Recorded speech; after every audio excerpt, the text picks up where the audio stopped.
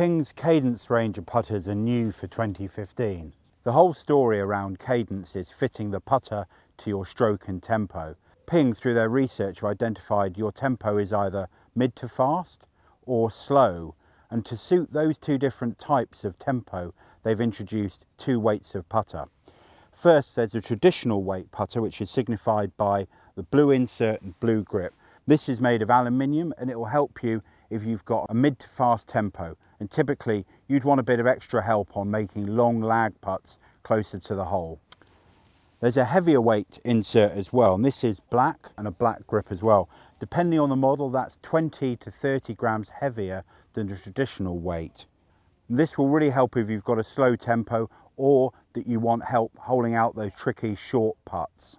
One thing that's common with both weights is the TR grooves. We first saw that technology introduced with the Scottsdale TR range last year. Now TR stands for true roll, and the technology here really looks at wherever you hit the ball across the putter face, the TR grooves are going to give you a consistent distance. It's been particularly popular with the guys on tour, especially when it comes to long lag putting. The consistency that the TR grooves gives them, whether they hit right out of the middle of the putter face or slightly out of the heel and toe, has given them really consistent results.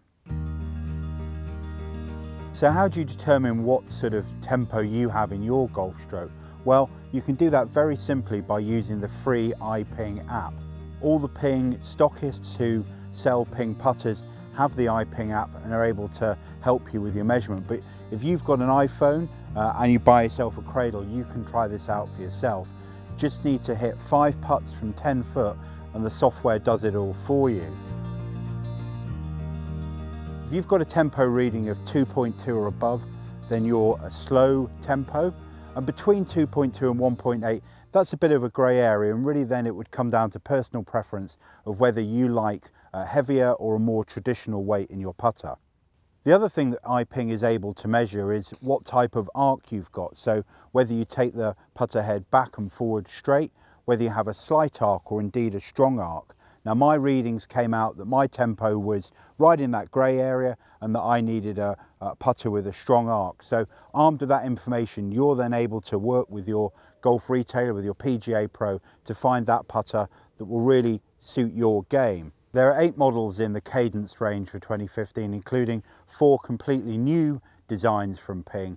There's an Answer W, a Tomcat C, a B65, and this really interesting mid-mallet called the Rustler. All are available in both the heavy and the traditional weight, all again to fit all the different types of stroke, and that's achieved through different shaft bends. And again, there's an adjustable option on all of the putters. There's also within the range a counterbalance model. It's only available in the traditional head weight, but it's a really interesting concept. If you need to keep your hands out of the stroke, then counterbalancing can really help with that.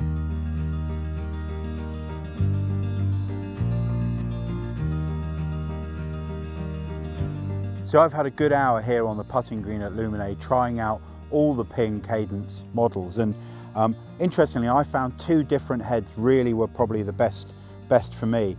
At the moment I use a Ping Scottsdale TR Answer, so it was no real surprise that I really like the Answer head in the Cadence range, and I really like the traditional weight. It's probably very similar feel to my current putter. I was holding some good long putts and some good lag putting as well.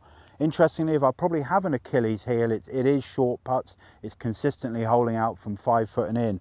And for that, I really like the Rustler with the heavier weight insert in the face. That really gave me a lot of confidence on those shorter putts. So I think a lot will come down to your personal preference. Get that input from iPing in terms of what your stroke is and also your tempo, and then work with your PGA professional to find out what is the putter that's going to help you hole more putts this season.